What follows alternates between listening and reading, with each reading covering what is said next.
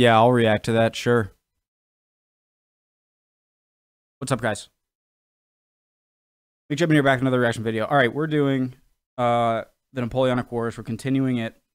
Been raining for days on end. It's pretty cold considering it's June, and it's a great day to sit inside and learn about history. If you like that, if you like stuff like that, if you want me to react to certain videos or learn about history, love you to join the channel. Subscribers, make some room. Bring up a chair, guys. And would love to have you. Let's get into it. Original video at the top of the description below. Go check out Epic History. I would advise watching the first 3 episodes, either my reactions to them or straight from the source on Epic History. Let's get into it. Portugal, stuff for Portugal at the end of the last one. The one Kings and Generals video that I've seen, Cochrane, I think Thomas Cochrane, might be wrong on the first name, but Cochrane, he was a big British Royal Navy guy, not as big as Nelson, I guess, but great video on that channel. I've been getting some requests to look at some Kings and Generals videos, which I will do in the near future. But yeah, I remember hearing about, at the end of that video, about how the King and Queen fled Portugal during the Napoleonic Wars to their colony, Brazil. And I know at the when the Napoleonic Wars ends up ending, they put their son in charge, so the Prince of Portugal in charge of Brazil, and then head back. And the son actually ends up heading a, war of independence against his own parents back in Portugal. I hope I didn't get any of that wrong. I did only see that video once about it, but that's cool that it's kind of being tied in here. Waited long enough. Let's get into it. Sorry. But yeah, Portugal left, and I really know very little about this, and so I might not talk as much, but that might be a good thing. So let's get into it. Let's learn.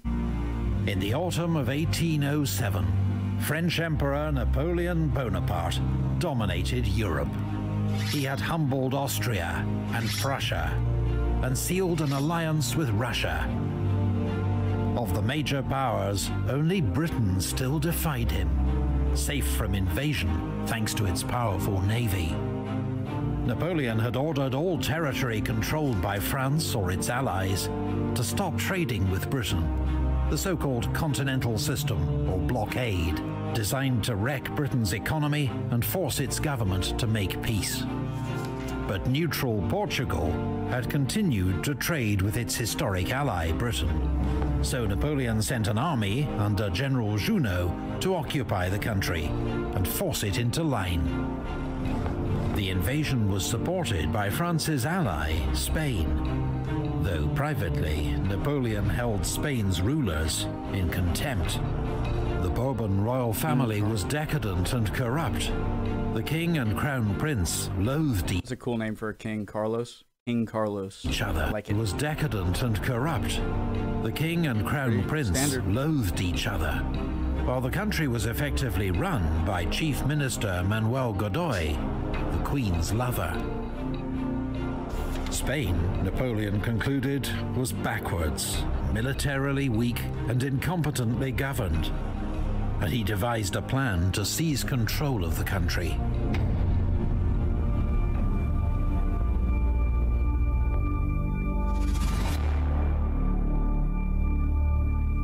Sort of terrifying. In the spring of 1808, under the pretext of guarding Spain against the British, French troops took up strategic... So I just want to say about Napoleon's height. So that's the kind of like stereotype. There's some people who are saying that, for his time, he wasn't that short.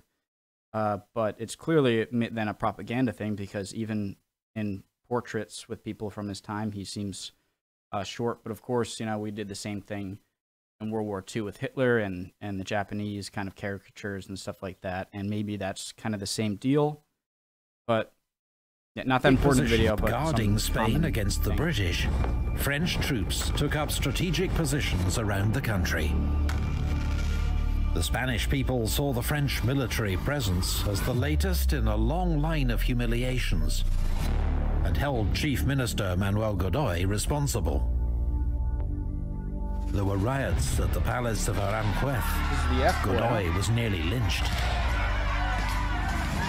Napoleon invited the Spanish royal family and Godoy to take refuge in the French city of Bayonne, and sent Marshal Murat and 50,000 troops to restore order in Madrid.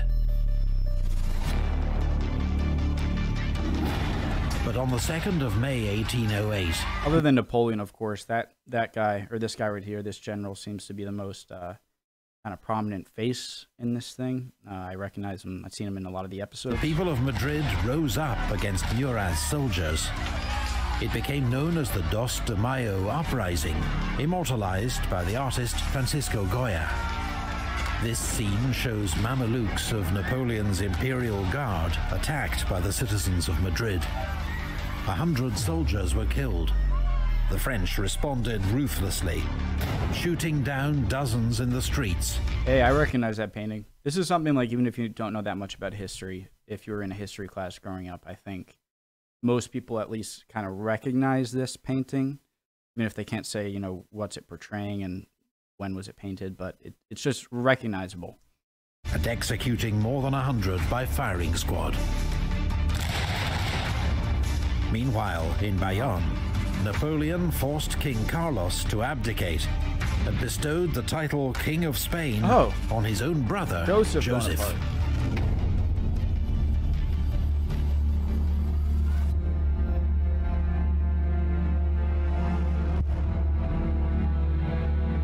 That summer, as Napoleon forced a new modernizing constitution on Spain, and his brother Joseph entered Madrid as its new king, the Spanish reacted with fury.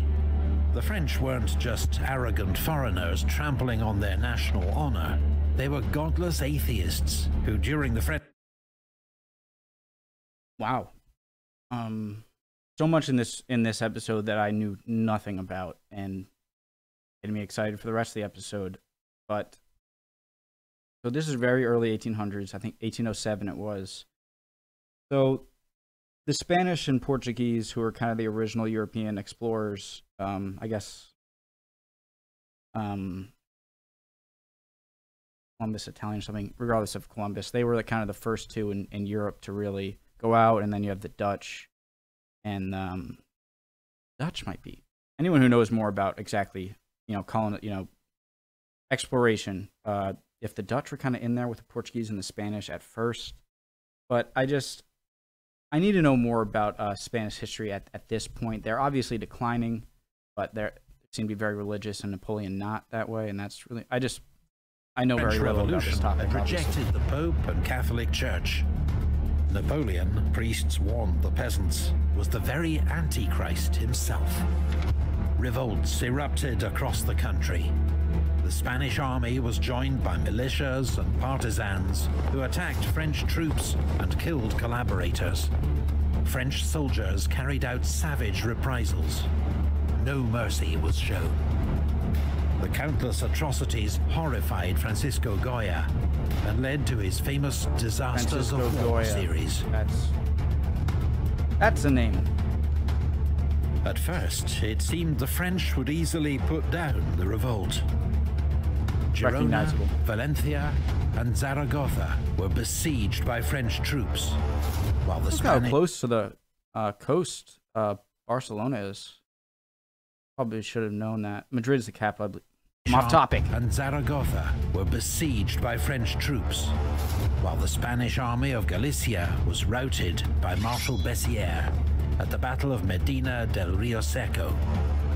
But 8 days later, as General Dupont and 3 French divisions withdrew from Córdoba, slowed down by wagons piled high with loot, they were surrounded at Bailén by General Castaños' army of Andalusia and forced to surrender.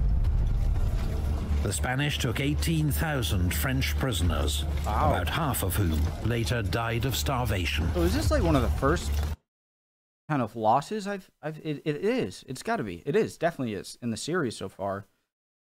The kind of main, you know, just a loss in any sense of the word for the French, and it came southern Spain. That's interesting. Bailén was a humiliation for France. Her first major defeat since Napoleon became emperor. France's enemies across Europe were delighted. Napoleon was incandescent with fury. The situation went from bad to worse. The Portuguese joined the revolt, while fierce Spanish resistance forced the French to abandon the sieges of Valencia, Girona, and Zaragoza. Wow, props to Spain. Spain's new king, Joseph Bonaparte, was even forced to flee the capital. Wow. Props to Spain. Imagine that, having like all the rage of seeing him come in and be put as your king. This, you know, this French guy who just, his brother put him in power after he kind of, I don't know if conquered Spain is the right word, but definitely put down any resistance. And then you actually are able to push him back out. Imagine like the national pride they must have felt after that. I'm not sure if it ends up well in the near future, but that's cool. The British assisted the revolt, which the Spanish now called a war of independence, by shipping weapons to Spain using the Royal Navy. On the 1st of August, a small British army commanded by Sir Arthur Wellesley landed in Portugal to aid their revolt. Oh, cool. So is this is why I love these moments like this, right? Why I love making the channel. Obviously, you guys are great and awesome. I love interacting with you guys. But in terms of just watching the videos, when I kind of get a glimpse of like, oh, I kind of know where this might be going. Maybe I'm wrong, but doesn't like Trafalgar happen over here, and like the Admiral Nelson gets involved and stuff like that? Maybe I'm wrong. Let's see. 17th of August, he beat a small French force at Rolissa.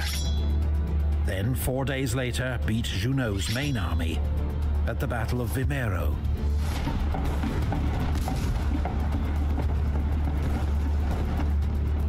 But Wellesley's newly arrived superior, Sir Hugh Dalrymple, then agreed to repatriate Junot and his army to France with all their arms and plunder, using British ships. In Britain, the generous terms were seen as a disgrace and scandal. A subsequent inquiry, I don't want to rewind again, but I have to. I just don't quite get to repatriate Junot and his army to France with all their arms and plunder, using British ships. I want to say, why would he do that? But I'm assuming they're about to explain. In Britain, the generous terms were seen as a disgrace and scandal. A subsequent inquiry exonerated Wellesley, the future Duke of Wellington, but Dalrymple never held command again. So they just help. Why would they do that? Well, they helped some of the French soldiers and leaders out of like hostility and back to France. I'm assuming they're gonna.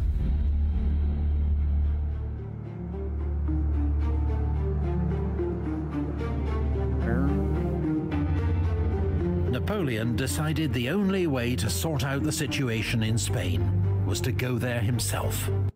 Want it done right. He assembled 130,000 reinforcements, including many of his best troops, and on the 7th of November, led a second invasion of Spain. This is why I love this channel. I feel like the music kind of gets a little... Most Spanish troops were inexperienced, often badly equipped and led, and their armies had no coherent strategy.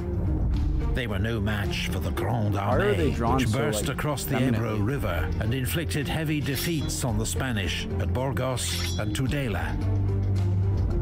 At Tudela, Marshal Lannes' Third Corps avenged the defeat at Bailén by smashing the army of General Castaños, sending it fleeing in 2 directions. Napoleon pushed on rapidly. North of Madrid, 8,000 Spanish held the mountain pass at Somosierra. Napoleon, impatient to break through to the capital, ordered forward the Polish light horse of the guard. In an attack of almost suicidal bravery, they charged the Spanish guns head-on and enabled the French to take the pass. 4 days later, after Napoleon threatened to obliterate the city, Madrid opened its gates to his army. Unaware of the disaster engulfing Spanish forces, a 20,000-strong British army, commanded by Sir John Moore, had just arrived in Salamanca after a 300-mile march from Lisbon, with another smaller force en route from Coruña. The British army was inexperienced. Bad news, guys. But in contrast to most Spanish forces, it was well trained, organized, and led. Maybe it's not so deserved, but I think all the evidence is there that shows that just the discipline in the kind of army ranks in Britain seemed just to be kind of stand out a bit. Just kind of the stoic nature. Maybe just me with a bias, but I don't know. As news reached Moore of the Spanish collapse, he nevertheless planned... Obviously, Napoleon and the French are pretty darn well organized, so maybe that's not so true. ...divert French forces by attacking Marshal Soult's isolated Second Corps and threatening Napoleon's communications to Burgos and France. At Saguin on the 21st of December, the British 15th Hussars advanced overnight through winter frost and made a dawn attack on a French cavalry brigade, routing it in one great charge. But as Moore prepared a full-scale attack on Soult's corps, he received news that Napoleon was advancing rapidly towards him with his main army from Madrid.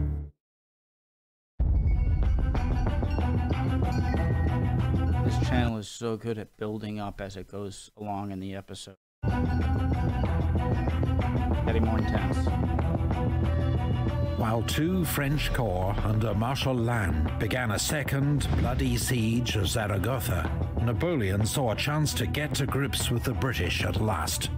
Intending to trap Moore between his own forces and Soult's Second Corps, he force-marched his troops over the icy Guadarrama Pass in the midst of a blizzard. Moore, facing odds of more than 2 to 1, immediately ordered a retreat, planning to march 250 miles to the coast, where his army could be evacuated by the Royal Navy. For both sides, the race to the sea was an exhausting slog through mountains, mud, and bitter. In a case like this, would you ditch all of your heavy artillery, like your heavy guns and equipment? Because the pursuing army, I'm guessing, is going to want that when they face you, and perhaps obviously they could let their heavy guns behind too, and just kind of catch up them with horses or on foot. Yeah. Cold. Many fell by the wayside as British discipline collapsed, leading to looting and drunkenness. Well, there goes my stoic kind of faith in that over there. Obviously, the French are which fought several skillful delaying actions on another kept level. The French at bay. Soldiers of Britain's elite 95th Rifles were prominent in these skirmishes. This specialized light infantry regiment wore green uniforms for better concealment and were one of the few units on any side armed with rifles. Unlike the standard smoothbore musket, rifles had spiral grooves in the barrel that spun them. Ooh, so this is kind of an insight into the creating of the more modern army, where it's less about just like pride of your colors and more about what is tactically beneficial and useful. And obviously the grooves spinning the projectile makes it travel in a more straight line. It seems to be a shorter barrel, but maybe the grooves make up for the accuracy that a longer barrel gives. Bullet as it was fired, making them slower to load, but much more accurate. Yeah, despite a much shorter barrel. In one legendary incident during Moore's retreat at Cacabelos, Rifleman Tom Plunkett picked out and shot dead a French general at 400 yards. Sorry, shows so much how accuracy is increased with a spinning projectile. Some say out and shot dead a French general at 400 yards. Some say further. Wow. Thanks to the skill of the rear guard and the desperate pace of the retreat, the British kept one step ahead of the French. Into account the curve of the On bullet. New Year's Eve, Napoleon, as in like the effect of gravity on the bullet, kept one step ahead of the French. On New Year's Eve, Napoleon received grave news from Paris. Rumors of plots, and Austria mobilizing once more for war. The Emperor immediately left for France, taking many of his best troops with him. and entrusted Marshal Soult and Second Corps with finishing off the British. The pursuit continued, but on the 11th of January 1809, Moore's ragged army reached Corunna. I love how Napoleon always has his hand like a boss, just like in his pocket. For Sir John Moore's exhausted army, the Spanish port meant supplies, rest, and the prospect of rescue. But few ships were there to meet them on the 11th. Fortunately, the British had been able to blow up bridges behind them. I know when the map turns to this, away from the kind of just basic flag posts and more zoomed out, into a more zoomed in, much more detailed kind of topography and groups. It's not just the flags, it's actually showing the little kind of brigades. You can tell a big battle is about to happen. To delay Marshal Soult's advance.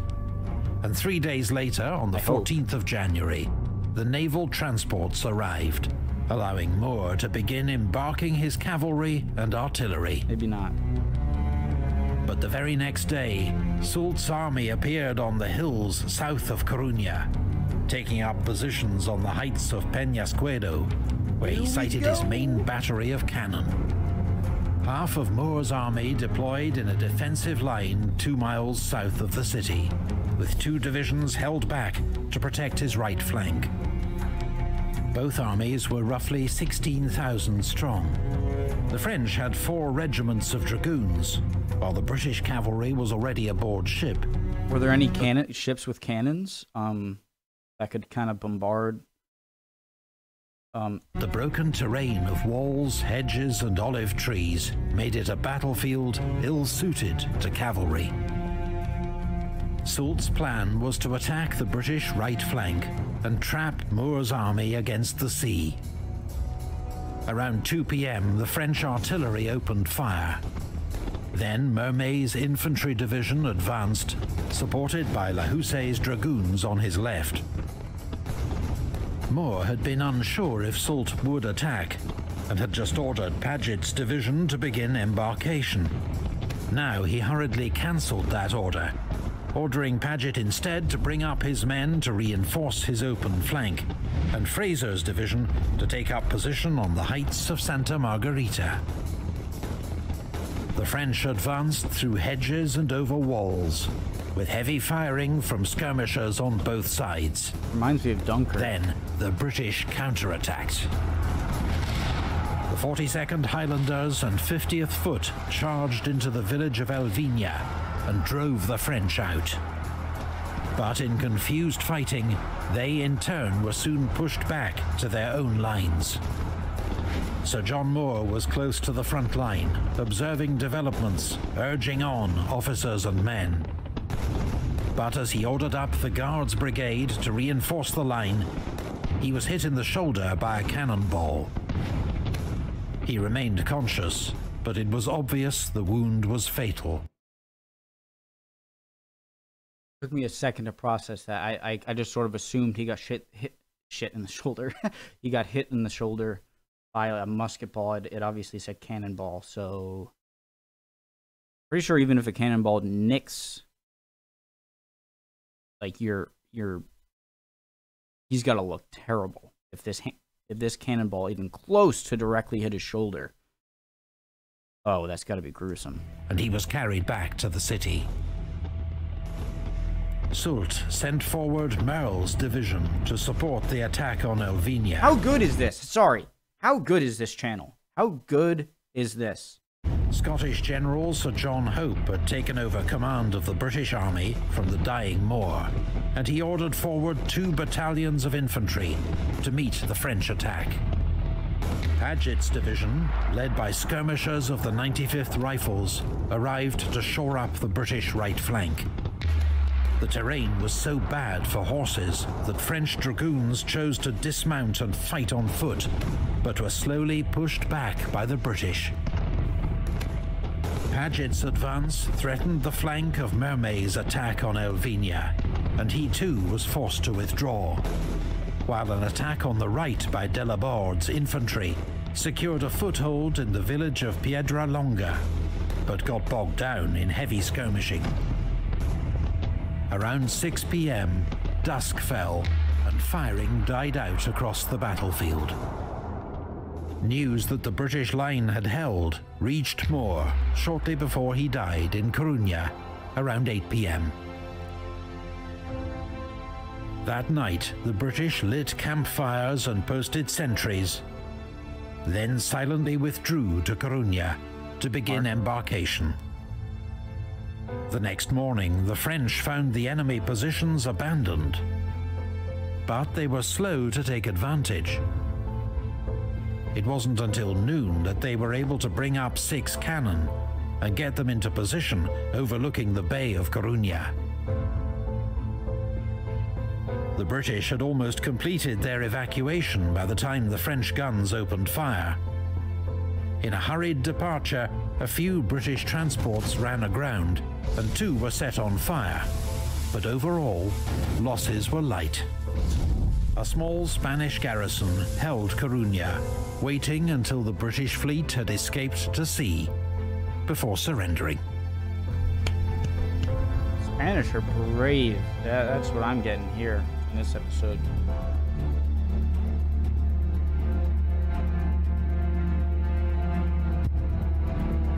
Whether Moore's retreat to Coruña was a British disaster or miraculous escape is still debated. Yeah, that felt a lot like Dunkirk. Did he abandon Spain in its hour of need, or draw off Napoleon's main force, buying time for others? Either way, Britain's only army had been saved and would return to fight another day, while Napoleon now faced the prospect of a long war on the Iberian Peninsula and renewed conflict with Austria, a war on 2 fronts that would challenge his empire like never before. Napoleon had blundered in Spain, but it was years before the scale of his mistake was evident. Then he would say, "I embarked pretty badly on this affair, I admit it. The immorality showed too obviously. The injustice was too cynical. The whole of it remains very ugly." This little like question. The immorality years before the scale of his mistake was evident. Then he would say, "I embarked." Right there, I don't know if you guys can see it, suggesting Napoleon's Vietnam, Spain, 1809 to 1811. I kind of see the American Revolution as, I'm not going to go on this much, you can review me as like, I don't want to go into that. I just scratch that statement. Forget it. Embarked pretty badly on this affair, I admit it. The immorality showed too obviously. The injustice was too cynical. The whole of it remains very ugly. That was awesome. That went by pretty quick too. I knew very little about that section, especially that episode. Austria fights back. Okay. Great episode, like always, as I expected. Keep recommending. If you're not subscribed, love you to join us. Thanks, guys, for all the love and comments. Keep it up. See you guys next time.